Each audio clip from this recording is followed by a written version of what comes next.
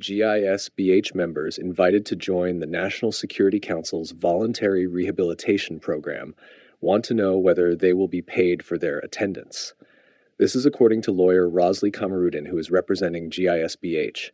He said the members had already lost their livelihoods after their businesses were shut down and assets seized, and are thus worried about making ends meet.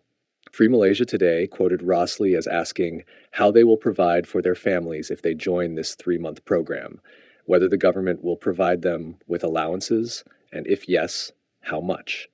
He also pointed out that the details of the program remain unclear. Besides monetary concerns, Rosli said many members are hesitant to join the program without the blessing of their senior leaders who were detained. Earlier this week, Bernama reported that the NSC announced it had created a voluntary rehabilitation program for GISBH members, aiming to help them return to the true teachings of Islam and reintegrate into society. According to NSC Deputy Director General Baharuddin Ahmad, the program will focus on correcting religious beliefs, offering Sharia teachings, promoting patriotism, and providing counseling on education and health.